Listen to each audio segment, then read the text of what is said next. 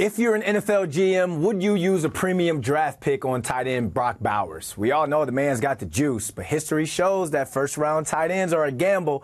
Our New York Post NFL reporter Ryan Dunleavy has a trending article up on the Post about Bowers and the possible risk of taking him too early. And Ryan, thanks for hopping on with this, man. I'm going to throw this disclaimer out to the people so they're not up in your comments.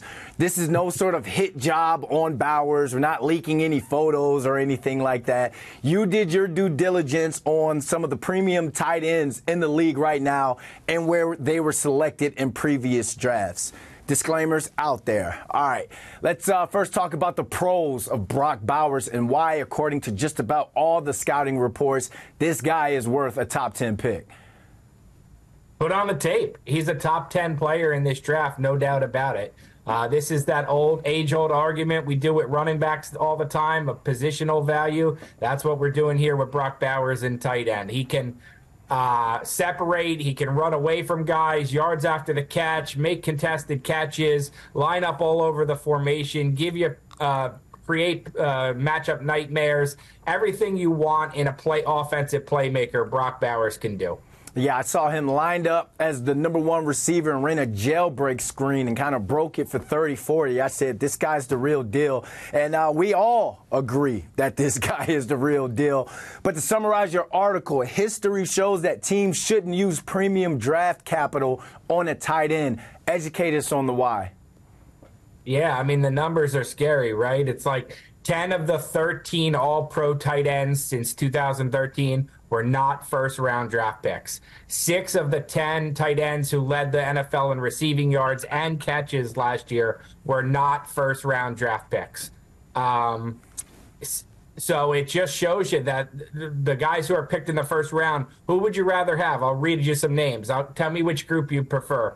Eric Ebron, Noah Fant, Evan Ingram, O.J. Howard, David Njoku, or George Kittle, Travis Kelce, Sam Laporta, and Mark Andrews. I mean, that last group is all pro caliber players, and those weren't first-round picks. That first group was the first-round pick group. So I asked Mark Dominic, the former Buccaneers GM, for his thoughts. He had some really interesting ideas on athletic tight ends fighting the ball, not letting it come to them, and kind of play strength and the ability that has to make yards after the catch. And he says Bowers is much different than the other first-round pick tight ends. Yeah, you're talking about those athletic tight ends and how they kind of don't develop into bigger-time tight ends because they don't develop the technique. You know, you get away with so much with being athletic. It's the same with a speed receiver.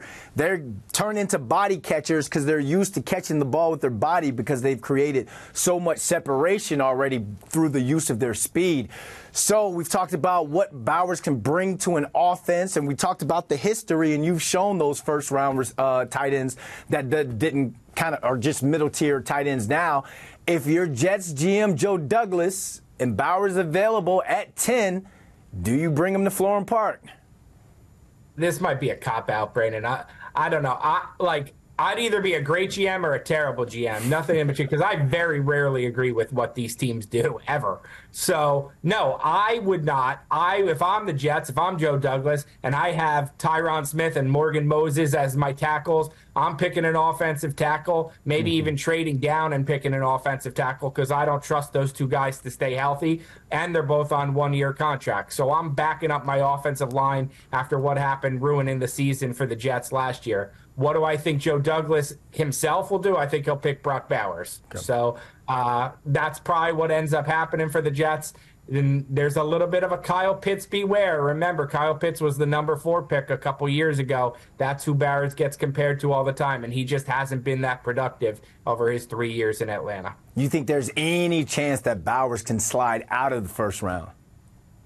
Out of the first round, no. I mean, out of the top 10, the top 10, yes. There's a chance the Jets could pass. I think the Colts are starving for Brock Bowers at 15 if that's what happens.